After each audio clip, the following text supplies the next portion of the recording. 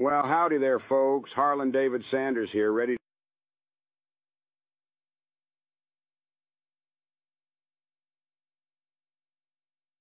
Some aspects of AI is cool. And I've had my issues with people having poor portrayal and impersonations of my uncle in the past and to present date. But I rather those poor portrayals continue than have that. It doesn't even sound or look anything like him. Now, the story was pretty accurate, I'll give you that much. The voice wasn't accurate.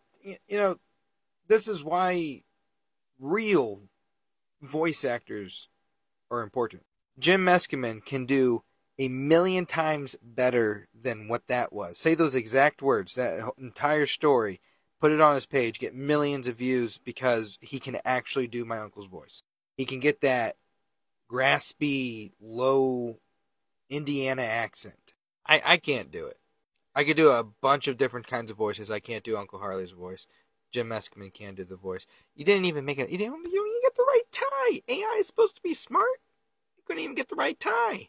I think instead of having him say Colonel Harlan David Sanders here, I would have had him say HD here. Because a lot of people referred to him as HD, especially if you're from Indiana.